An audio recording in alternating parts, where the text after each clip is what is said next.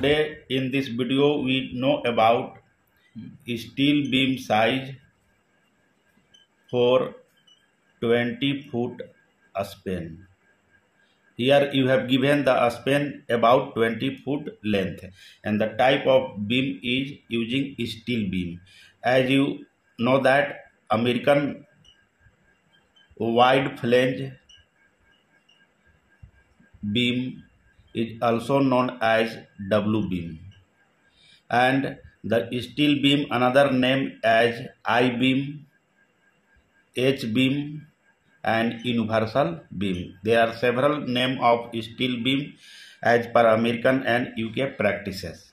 And what are the function of steel beam? As you know that steel beam used in civil construction work, and the size of steel beam depends on many factors like building code in your area, the span length between the support and the load condition, and the grade of steel. These are the major factors which decide the size of steel beam required for a specific span.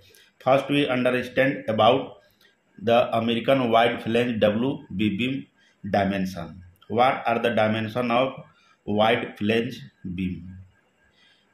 Here we make a rough diagram to understand about the wide flange beam. This one is a rough diagram. This is horizontal section known as flange of W beam, and this is vertical height which is known as wave. What are the function of flange? Flange generally resist bending moment and wave resist generally shear forces. And this is the width of flange, and this one is thickness of flange, and this one is the depth of beam. And here we calculate the steel beam size as per thumb rule. What are the thumb rule for sizing of steel beam? Sizing of steel beam means you have to find out the flange width and what are the depth.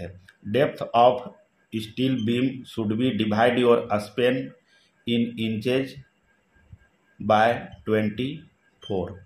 Here you have the span length for the span 20 foot.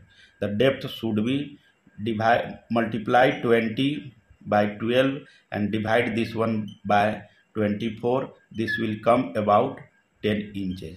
It means you need something like American wide flange depth of W10 beam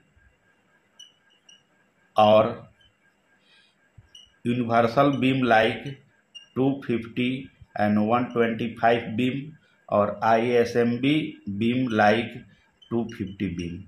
This is the depth and this is the width of beam. It means your question is what size steel beam required for 20 foot span. You need about W10 American wide flange beam for the span length of 20 foot or UB 250 into 125 where 250 is depth and 125 is width of flange. Thank you.